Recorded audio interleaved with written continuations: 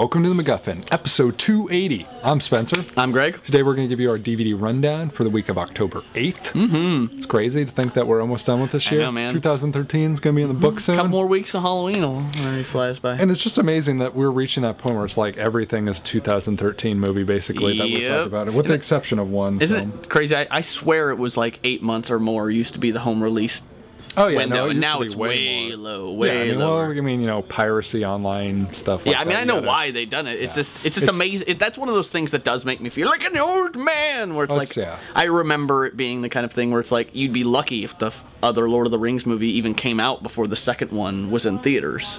Yeah. You know, and I think those were like 10 to 11th month turnarounds. I mean, you think about the same with like TV now. They have to get the TV seasons on DVD before the new season begins, so, you know. Yep, that's true. It's a different world. With that being said, we're going to start by talking about the first release of this week that we wanted to discuss, and that is Much Ado About Nothing. Yes. The Joss Whedon version, not the Kenneth Branagh one from 90 or whatever that was. Pretty excited about this one because I've somehow failed to see it in the theaters at all. Opening night film of the Seattle International Film Festival this year. Played at South by Southwest when I was down there. Obviously, this is Joss Whedon. Coming off of Avengers. He made it in like 12 days. 12 days while working on the Avengers at his house. Had all his regular people, Amy Acker, Nathan Fillion, Alexis Denisof. Amy Acker and Alexis Denisof were interviewed on this very podcast. Yes, they were. For Much Ado About Nothing, For Much Ado About Nothing, Look at this! Synergy. MacGuff.in. Go there. Synergy. But yeah, you know, it's a more sort of modern interpretation of Shakespeare, more perhaps general audience friendly version of it. Yeah, but I think still with the exception of one line that referenced calling someone insulting someone as a Jew, that's the only bit of dialogue that's changed. Otherwise, it's all the original Shakespearean dialogue. And Whedon is a known Shakespearean fan. Yeah, I think it's interesting that his wife suggested that he do this in lieu of a vacation because they had a 20th anniversary, and he'd always been talking about it. She's like, you don't want to go somewhere. You want to stay home and make this movie with your friends. And he was like, you know, I do. I bet she's gonna like be taking some of that Avengers money as compensation. Be like, I am going to spend the shit out of this. 21st, we've got to give an anniversary, flying around the world 6 times. You're buying me an island. But in terms of the release, you know, it comes on Blu-ray or DVD with an ultraviolet release, no whole combo pack. But you know what? Not that surprising. The release is pretty decent. There's a commentary with Whedon. There's a commentary with Joss Whedon and the cast. Awesome. There's Much Ado About Nothing, or Making of featurette, and then there's a Bus Ado About Nothing, discussing their bus trip across America for the promotion film of it. For the film promotion. Yeah, so you know, decent little release for a smallish film. Not too bad. I mean, all things considered. Pretty exciting film too. Exciting for me to want to watch because I'm a Whedon fanboy. Yes, true and true. Everybody is. Yes. Hey, not everybody. Everyone's becoming. Post Avengers, yes, everybody is now. But pre then, yeah. Some of us used to call Buffy and Angel a guilty pleasure before they realized there's nothing guilty about it. It's just a pleasure. But, oh snap! In terms of the guilty and non-pleasure side of things, we have the big bomb of the week that we're going to be just. No offense to the Hangover 3 fans, we're not going to talk about that. No, because we want to talk about new bombs, not sequel bombs. Yes, and that is After Earth. This is the M. Night Shyamalan, Will Smith, Jaden Smith, alternate world, futuristic. I think it's interesting that the original idea for this film was just a father and son on a camping trip. That was the initial idea. That's what I think of when I see the trailer. The son would have made his way through the forest with the help of his father after the car they were traveling in went careening off the road.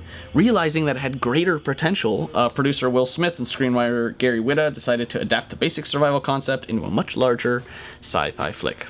I think the bigger problem I have is just making it around Jaden Smith. Like, that it's just really an elaborate way to just get his son a starring. Yeah, and it's like, you know, this is the first time in 20 years that M. Night Shyamalan adapted a project based on someone else's screenplay.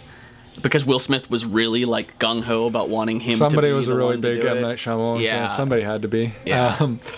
Somebody had to still be one. It's not that someone was one, but someone still had to be. Yeah. In terms of the release, there's a Blu-ray DVD ultraviolet altogether, so that's a positive, I suppose. But then there's, like, featurettes like A Father's Legacy, Will and Jaden Smith on and off screen. There's also The Nature of the Future featurette, which looks at the landscapes and creatures of the movie. That's kind of cool. I mean, if anything I appreciated about the trailer and the film was that it sort of had some interesting creature design to it, evolving like realistic creatures in the future. Yeah, even though their basic concept was flawed, because it's all these species evolved to kill humans when there aren't humans around for them to evolve to kill. So, you know, basic evolution flaw, but it's cool. Yeah. It's Scientology based, so we don't have to worry about that. Not worried about that. Also, there's on the Blu-ray version, there is a never before seen opening sequence, a new one, and there's also some pre-visualization stuff, which, you know, the effects of the movie looked decent. Yeah. That's not the problem we're talking about. Exactly. So, I think that and Oblivion were kind of a 1-2 punch of showing that just because it looks pretty and it's sci-fi doesn't mean it's good. Yeah. Moving right along, we're going to go to another one that was little, but with a big impact, and that is The Purge. Yes. About a family held hostage inside their home on the one night. Basically, anything goes, I believe. Yes. All laws are off, I think. 12-hour period and all crime is legalized. Starring Ethan Hawke and Lena Headey. Headley, whatever. Yeah. I think it's Headley. You know, this is for that whole, like, was it Blumhouse Productions, you know, Insidious, Paranormal Activity, where they're like low-budget films that make a ton of money that are, I guess you would say, well executed. Yeah, they're basically simple concepts that they try to execute well on a low budget. And they make a ton of money, and this is no difference. I mean, this one smartly comes in a Blu-ray, DVD, digital copy, and ultraviolet, so we get the first forfur of the week. Forfur? Is that you're coining that? I'm coining that right now. But in terms of special features, really quite underwhelming. Surviving the Night, Making of the Purge, is literally the only special feature. Like, that is how cheap this thing is to make, that they're like, we're not even bother getting Ethan Hawke. I feel like people talking about the concept of this film was more popular than the film itself. I would love to hear people talking about this film. Like I remember when it came out, everyone was talking, like, on Twitter, was like going all about what they would do in a Purge, but no one was actually talking about whether the Purge was good. It was actually kind of scary. Like, I believe Ben Kendrick was talking about it on What Happened on the Screen Rant podcast, and they were like, we might need to share some of this, like, with the FBI, because people were like, I'd be like raping people and stuff like that, and so like it got way out of control. But this is hardly a new concept. I mean, I think back to, like, even just, I mean, I'm sure there are further ones back, but like The Crow and Devil's Night, like same basic premise of like one night where you do whatever you want, and you know, that is what it is. Yep. So, you know... but there's a sequel coming. I'm sure, already in the works. Yeah. So, if you're a fan of the movie, it might be worthwhile, but I'd probably just rent it if I were... That's my thoughts. Yeah, so not particularly interesting. Final one of this week, we're going to break in a little Criterion action and talk about I Married a Witch. Stories about a beautiful 17th century witch which returns to plague a politician, a descendant of her persecutor. Yeah. That's a cool idea. Yeah. I mean, this is from 1942. I was going to say, World War II era. Veronica Lake, who people of our generation don't really have much of an appreciation of. Outside of, like, LA Confidential, which had... what's her name? Kim Basinger? Kim Basinger playing a sort of version of that kind of character. A throwback to the Veronica Lake-esque. Figure, beauty.